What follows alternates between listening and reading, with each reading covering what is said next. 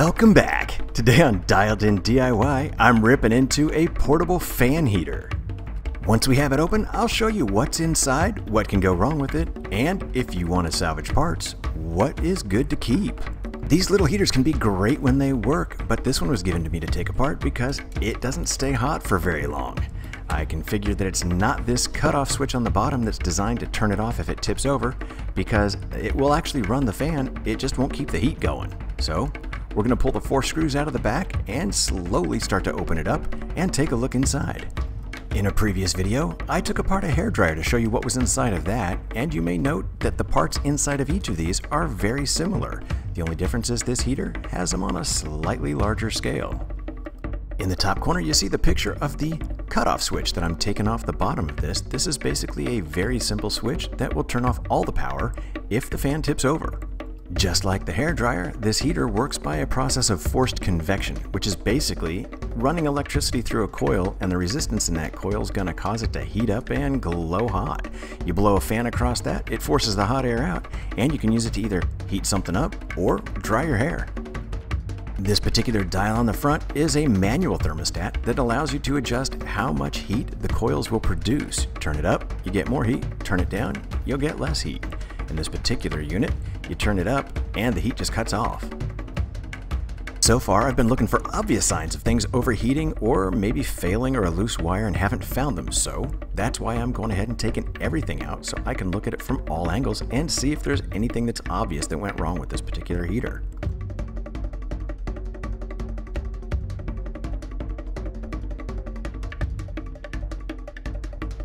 Just like the hairdryer, the heating element inside of this is made out of Nichrome wire. These are actually great for a lot of different projects, and I'll mention 3 of them that I like to make out of Nichrome wire when we get towards the end of the video.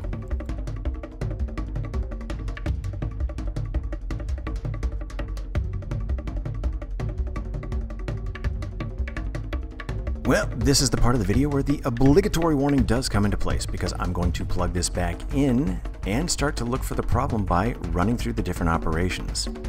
Obviously, there's several hazards going on here. 1, I have an open fan blade made out of metal that could really hurt you if you stick your fingers into it. Also, we've got heating elements heating up with nothing to prevent you from sticking fingers or something else into them, so you need to be extremely cautious if you try something like this.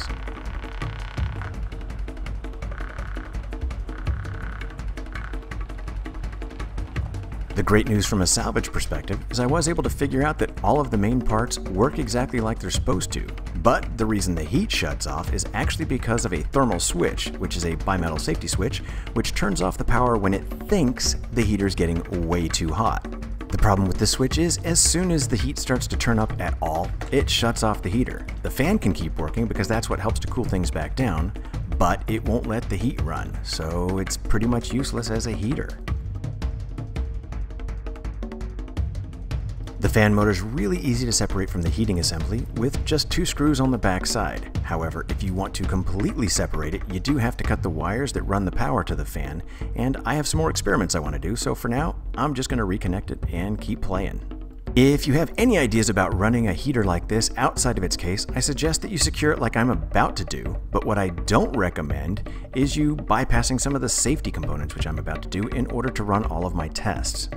I also think it's important to clarify, I'm only going to run this for a short time outside of the case, and I would never walk away from it. In fact, I'm not bypassing the tip-over switch because that is one way I can control immediately turning off all power.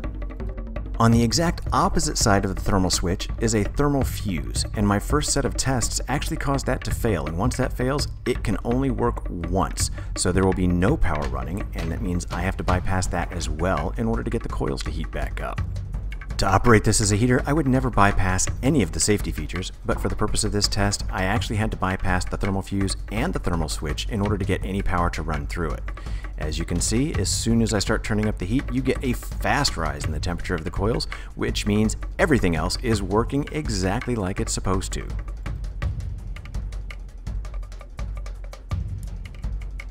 fact that everything works well is great news for me because that means there's parts I can salvage for other projects. And I mentioned earlier in the video that I love the Nichrome wire for some specific projects. By cutting free some smaller sections of coils, I can make smaller heating units.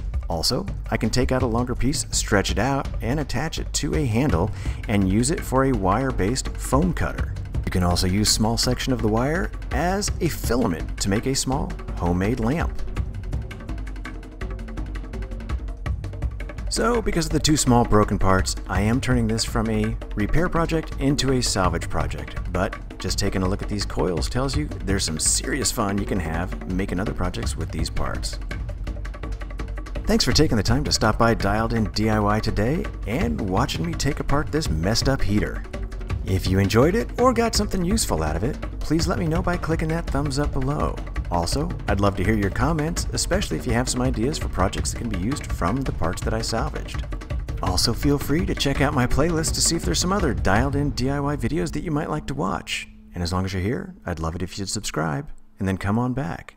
There'll be plenty more Dialed In DIY to come.